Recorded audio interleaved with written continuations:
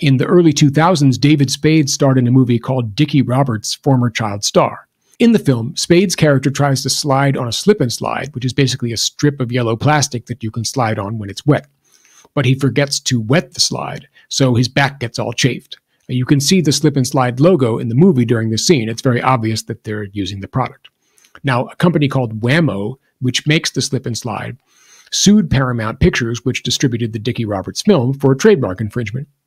Even though Spade very explicitly used the slip and slide toy in the film, and a not particularly observant person might think that the film was meant to imply that the slip and slide is dangerous, even though David Spade obviously misuses it in the movie, the court ruled against Whammo. The court, like in the Barbie case, reasoned that the use of the slip and slide logo in the film didn't create a likelihood of confusion, because no one would watch the movie and think that Whammo had anything to do with this ridiculous film.